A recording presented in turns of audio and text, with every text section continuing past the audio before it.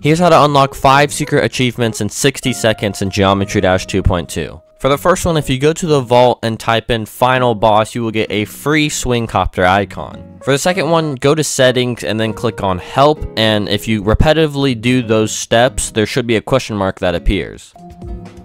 As you can see, here it is, and we just got a free icon. For the third one, if you go to the shop and repetitively spam the shopkeeper, eventually you will get a free icon. You just have to go through a lot of dialogue. Next, if you go to the Vault of Secrets and type in the chicken is ready, no spaces, you should get another icon. Finally, if you go to the Chamber of Time and type in back on track, you should get another free icon. There are still so many secrets, but this short is over.